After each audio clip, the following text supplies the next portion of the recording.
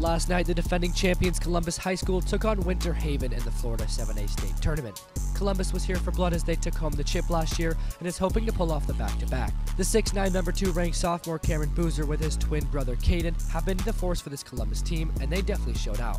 Both teams came out hot on all cylinders and ended the first quarter 16-15.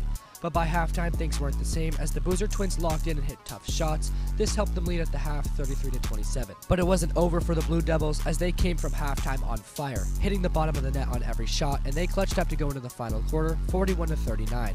On the final play of the game, number 11 Garen Best dives and gets the tip to put number 24 Malik Abdullahi in a great position to get the game-winning steal and put this game to rest. Just like that, Columbus High School became back-to-back champions, and with help from Caden Boozer's 21 points, Columbus High School came out on top 50-48. But that's all for me. I'm Jude Kadi, reporting for STN.